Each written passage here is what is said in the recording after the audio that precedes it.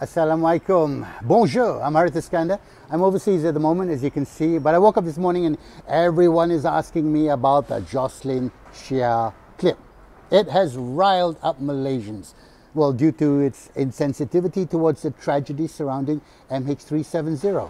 Now, the loss of the plane was and is a deeply traumatic event for Malaysians.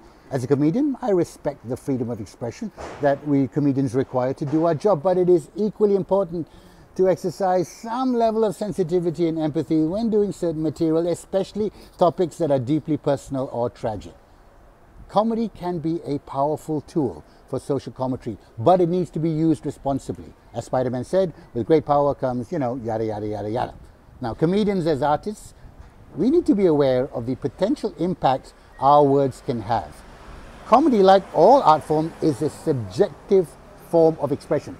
That means what's funny to one person may not be necessarily funny to someone else, and you've got to keep in mind context. Now, I know Jocelyn is performing in the Comedy Cellar, which I think is a club in the US, but as a Singaporean, she should have been a little bit smarter to realize that in this age of social media, picking on a Malaysian in the audience and then bringing up MH370, it's going to get up on the internet, girlfriend. It's going to have a wider effect.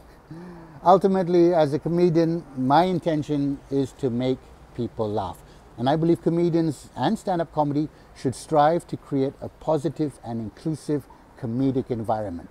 I make fun of Singapore all the time. Yeah, it's part of the friendly banter that allows us to coexist and we're like competitive cousins, right? Now, so finally, Jocelyn, before I go, I just want to say one thing. Malaysia, we may be still a developing nation, but when it comes to kindness and thoughtfulness, we are definitely first world. Don't know about other countries, though.